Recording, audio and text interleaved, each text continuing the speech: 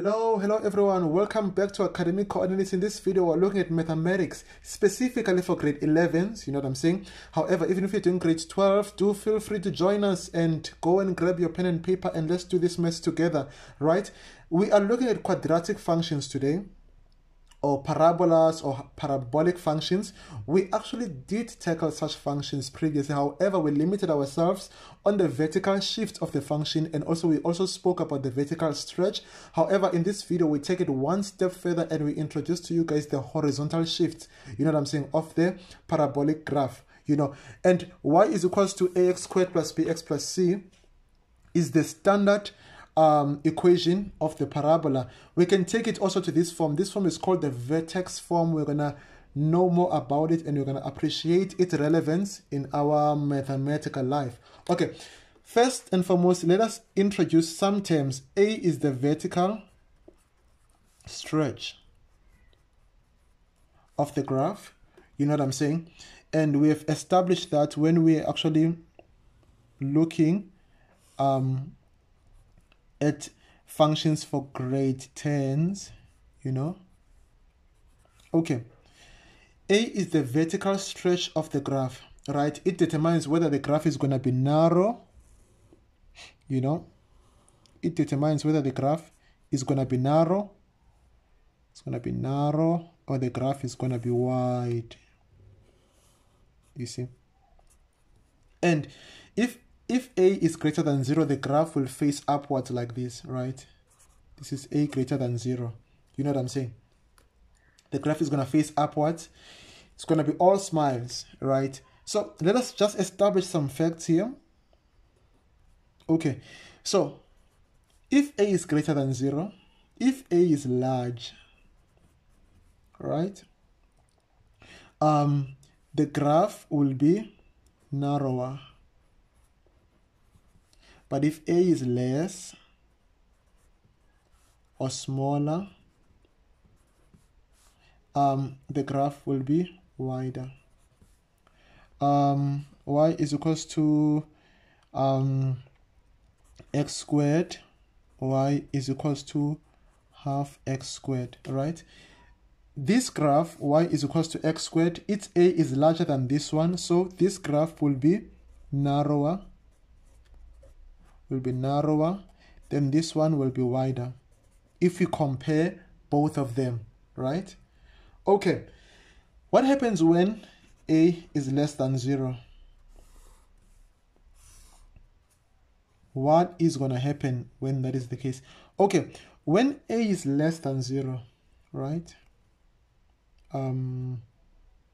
X, Y. When A is less than 0, say we've got a graph like this, and we've got a graph like this. Obviously this is narrower, then this is wider. Okay, y is equals to minus 1 over 2x squared. Y is equals to minus x squared. Okay, let's just establish some facts here. So A, right, if A is larger, looking at negative half and negative 1, we know that negative half, right, is greater than negative 1, you know. So if A is larger, right, here the graph will be wider. Then if A is if A is lesser, yeah, or if A is smaller, the graph will be narrower, you know, but only for the negative, just because of we are understanding this fact, right? You know that, okay, for example, let me just put it like this: 0, 1, 2, negative 1, negative 2. Looking here, negative 1 is larger than negative 2.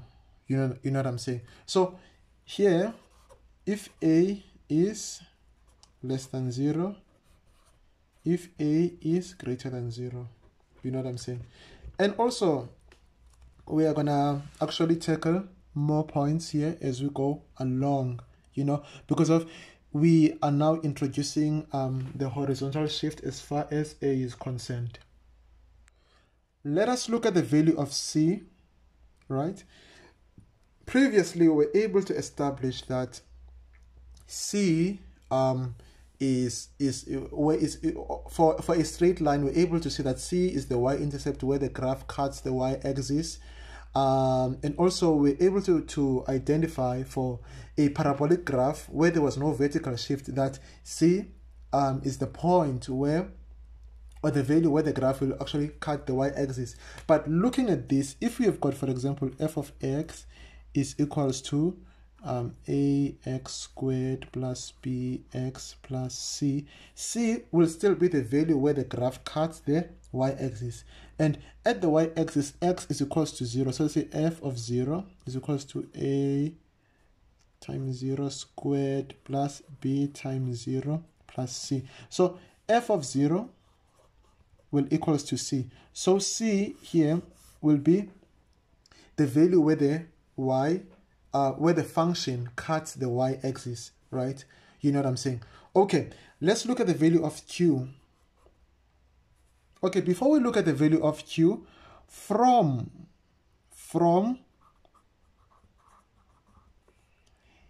ax squared plus bx plus c to, before we look at q, to a into x minus p all squared plus q.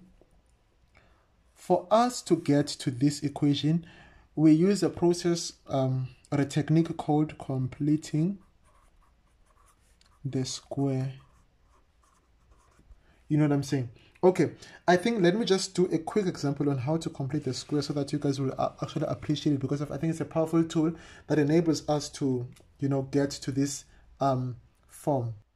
Let's say, for example, you had a function f of x is equals to x squared plus 6x, right, plus 2, for example.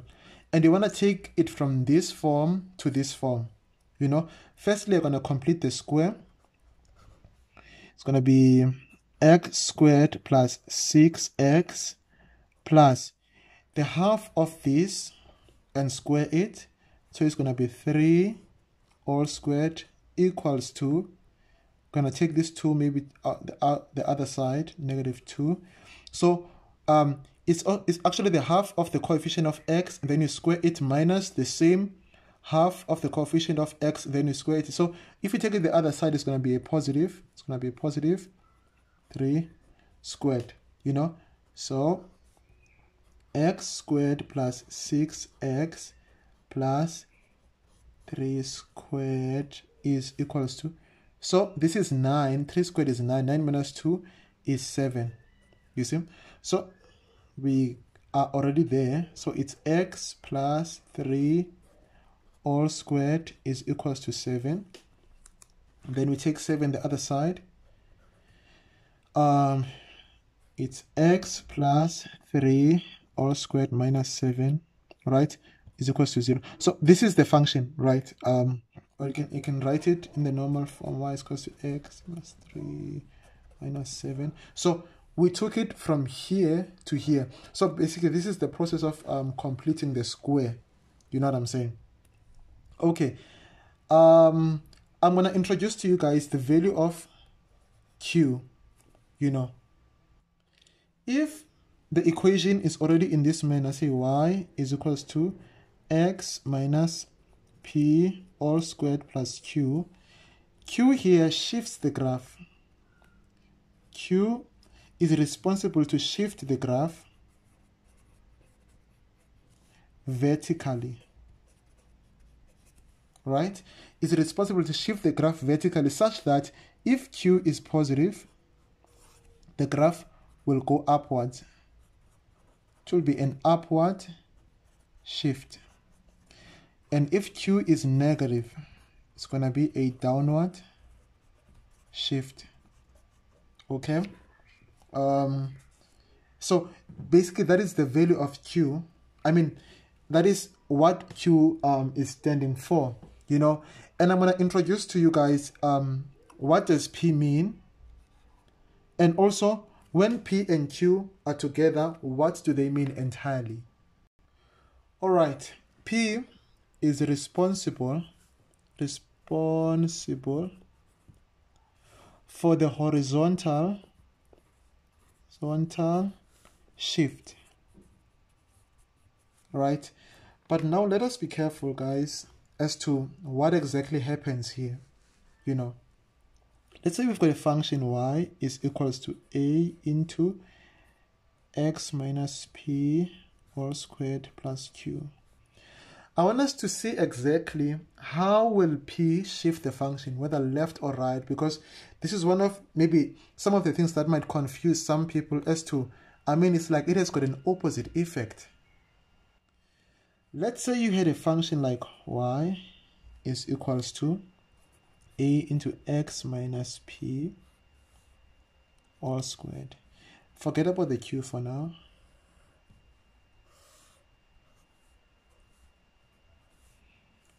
Say a is greater than 0 and say p is greater than 0.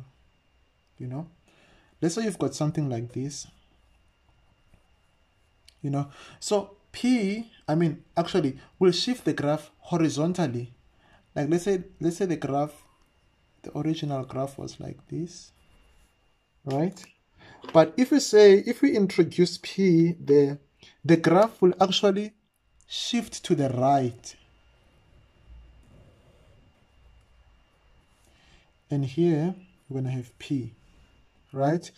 And it's something that we're not normally, I don't know, exposed to. Like for example, when we have x minus p, we don't say x is equals to minus p, right?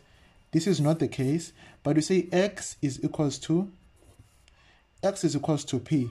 So basically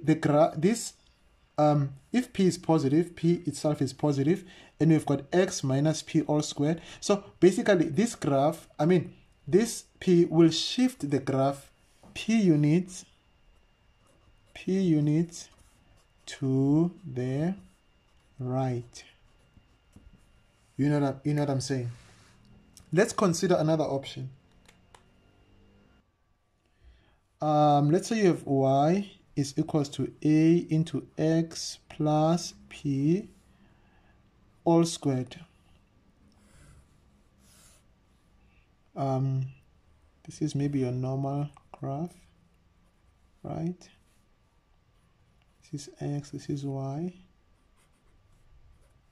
Okay. Now it's x, a into x plus p all squared. So this thing, I mean this function, this graph will be something like this. Here there's going to be minus p. So it's going to shift the graph p units to the left, right?